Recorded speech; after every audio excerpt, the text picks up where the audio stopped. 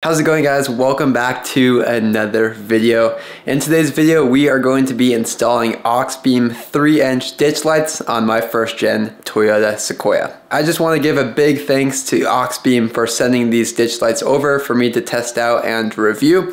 If you guys are interested in purchasing any AuxBeam products, you can use the code MaxwellPeters for 15% off your order. With that being said, let's go ahead and get started with today's video. Alright, the first thing we're going to do today is go ahead and just open up the box, and I am going to show you guys everything that is included in these AuxBeam 3-inch X Pro ditch lights. Let's go ahead and take a look. Alright, so first thing we got here is just a little guide, troubleshooting, stuff like that. We have a AuxBeam sticker. And then here we have the two ditch lights. So these are 3-inch ditch lights. There are two of them. We're going to be putting two on each side, so I actually have two of these boxes. There is a included wiring harness, which is super nice. If you're not wanting to do any of your own wiring, this makes it really easy to just set these ditch lights up and get them running really quickly. Here are the two ditch lights. We also have a bunch of included hardware, everything that you're going to need to mount these ditch lights onto your car or truck. The last thing in the package here are these clear covers, so you can swap these out if you don't want the yellow or amber lenses. You can go ahead and throw on these clear. So these ditch lights can be either clear or amber. You have both of those options. So that is everything that is included in the box here. We're going to go jump over to the truck, start mounting these up, and then we'll move on to wiring and setting everything up. The other thing I bought here, these are not included in the kit from AuxBeam, but since I'm going to be mounting two on each side, I bought these extension brackets, and this is going to allow me to mount two ditch lights per side. The ditch light brackets as well are not included in the kit from AuxBeam. These are custom for each specific vehicle, so I bought these ones for my specific Toyota Sequoia. The first thing we're going to do here today is to start mounting the mounting brackets to the ditch lights. You can see on the ditch lights there are a couple of washers, the locking washer and an Allen bolt, and we're just going to unscrew those and then add in the mounting bracket here and then tighten everything back down. Just keep the order of the washers on here, so it's the bolt and then the locking washer in between and then the flat washer on the end. The flat washer is pressed up to the ditch light. Okay, technically with the mounting bracket you can mount it either way, but the way I'm going to is just like this. So kind of the slope here is facing towards the front of the ditch light. Now before we go ahead and tighten the mounting bracket down, make sure that you put the through bolt through this mounting bracket, because otherwise once you tighten that down, you guys can see there's no space to get that bolt down and through. So if you tighten these down without getting the bolt in, you'd have to take it all apart anyway. So put the bolt in first, and then you can go ahead and thread in these bolts that we removed earlier. There are two holes on the ditch light, up top and below. We're using the bottom bolts. The only reason you would be using the top ones is if you're mounting it like vertically or something. So we are using the bottom hole. Okay, so this is what the ditch light looks like. Again, the mounting bracket has that slope going forwards there. We put the through bolt in. This is going to be actually to attach it to the bracket up on the truck, and then we secured both of the Allen key bolts to hold the ditch light to the bracket. So now I got to do this 3 more times for the other ditch lights. We'll get them set up and then we'll go and mount them on the truck.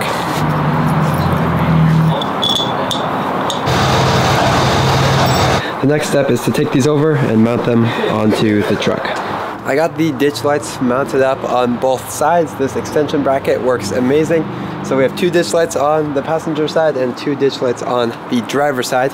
Now I'm not super worried about getting these lined up and in a good position yet, because once it gets dark I'll go out and actually adjust these at night to position them where I want them aimed. So they're just kind of tightened down and in place. We'll worry about actually fine-tuning them later. Now, like I said, there is a provided wiring harness that AuxBeam gives you in this kit, but my plan is to actually take this wiring harness and customize it to make it my own. The reason for that is I want to use my AuxBeam switch panel, which is mounted right up here.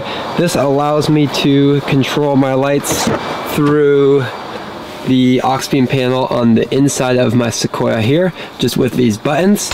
So because I want to wire it up to the switch panel, I am not going to be using the provided AuxBeam wiring harness. Like I've done with some of my other wiring harnesses, I am going to solder everything together. But before we do that, I am just kind of getting all of the pieces ready. So, all right, with the wires where we want them, we're going to connect in the AuxBeam wiring harness. And the reason we're using the AuxBeam wiring harness is just for this connector here, so that if I ever need to replace a ditch light, I have this easy connection in my wiring harness. Now, with both of these connected, basically what we're going to do is just go ahead and cut both of these wires and snip this here. And there is two. So right now we have 2 positives and 2 negatives. We're just gonna basically solder these together, and then leaving here, there's just going to be 1 positive wire and 1 negative wire. Now on the other side, my plan is really similar. We're gonna use the stock wiring harness from the AuxBeam just to add in these connectors. And then next, we are going to cut these 2 wires, join them together, and then that is going to run underneath the fuse box tray here. And then these 2 wires will connect with the other 2 wires from the ditch lights on the passenger side. We'll solder those together, and then coming to the fuse box here, we will only have 2 wires, 1 positive and 1 negative. I'll show you guys the whole process and explain it more as we put it together. It'll make more sense. But for now, on this side, all we're going to do is same thing as the passenger side, just cut these wires on the other side of the connector. Back on the passenger side, the next step here is to just kind of cut the next piece. And this is some stranded wire. It's 3 strands of wire, but really we're only going to be using 2. And what we're gonna do is use this to join the positives and the negatives together. And then we're gonna run this closer to the fuse box. So right now, just going to kind of lay out a piece, get it kind of to the length I want, and then we'll go ahead and cut it. And again, we're doing the same thing, just joining these 2 wires together and running them underneath the fuse box. So just going to kind of mock up this stranded wire here and cut a section to length. And again, I'm going to make sure to cut more wire than I think I need. Okay, so as you guys can see, once we solder these together, we're gonna have 1 positive and 1 negative coming from the driver's side, and then this wire here is 1 positive and 1 negative coming from the passenger side, and then we'll join these together, and then we'll have 2 wires, 1 positive and 1 negative, running to our accessory fuse box here. And then by doing that, we're also connecting all of the lights together so that we can control all of the ditch lights by 1 button.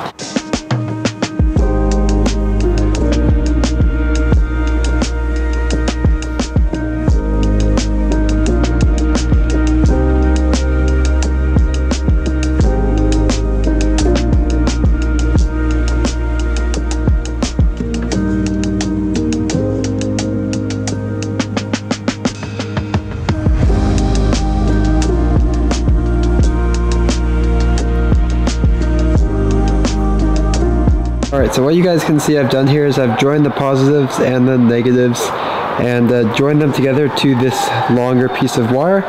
And then once they get joined together out the other side, there is just 1 positive, which is the black, and 1 negative, which is the white. So that is for one side. And we're going to do the exact same thing on the other side now.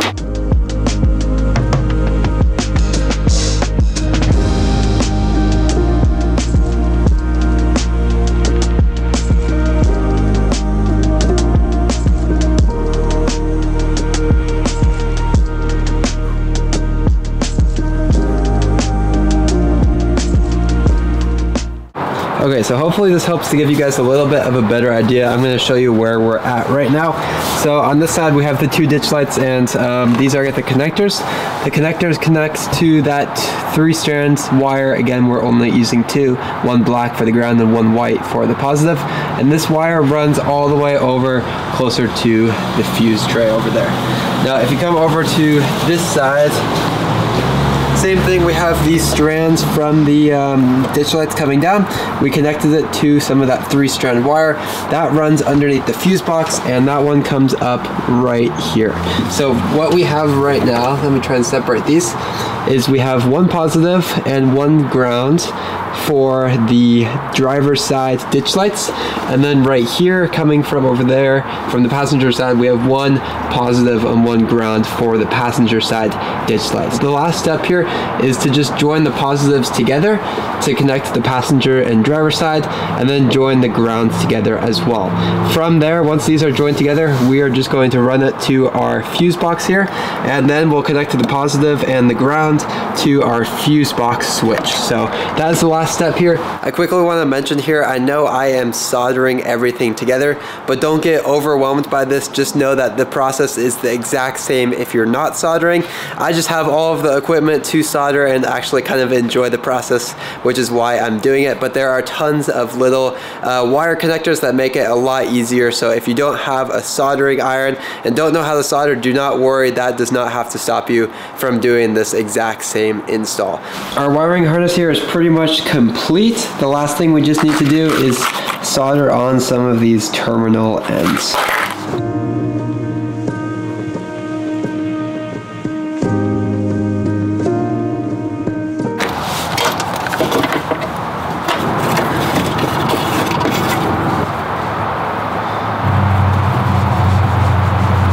Alright, so everything is connected. I'm using this 20 amp fuse on the back side of my switch panel here. We'll clean up the wiring harness and everything in a second, but first step is to test and see if these ditch lights work.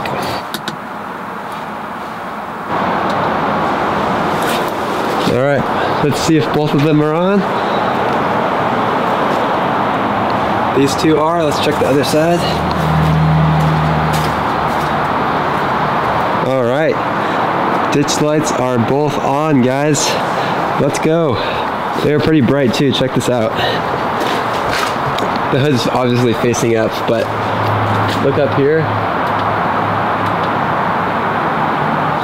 Alright, so last thing I want to do here is just clean up this wiring harness, and by that I just mean kind of zip tie it and get it out of the way. So let's go ahead and do that now.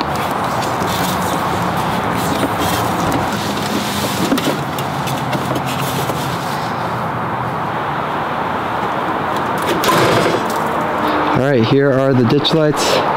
There are the two on the passenger side and two more on the driver's side. Next step is to actually start aiming these and getting these pointed in the right direction. The goal of these ditch lights is to kind of fill in for these 4 front lights that I have. These are very forward facing, and my hope with these ditch lights is that they aim towards the ditch. So as you can see, they're already kind of pointed out towards the side here, but that really is the goal, is to fill in this area kind of to the side of the Sequoia. And then these 4 front lights, of course, will be facing forwards and giving me a lot of vision just straight ahead. So these are my lights from AuxBeam. Super excited about them, and really excited to get these aimed and test out the ditch lights.